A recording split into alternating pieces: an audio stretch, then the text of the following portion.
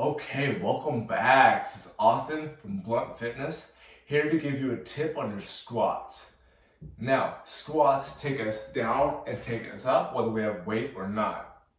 Here's a way to use different muscle groups whenever you're squatting.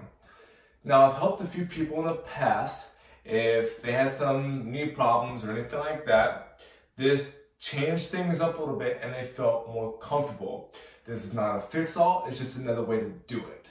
Now, take your hands, put them on your hips. Now trace down to your crotch area. Now turn to the side, it's not a very good view. If you push into that, you're gonna push your butt back. This is where your legs will meet your top half.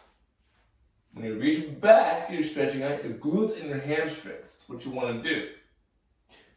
I'm going to take another step back, and you'll see that when I bend at my hips, and then I follow through with my knees, but I don't feel too much strain there.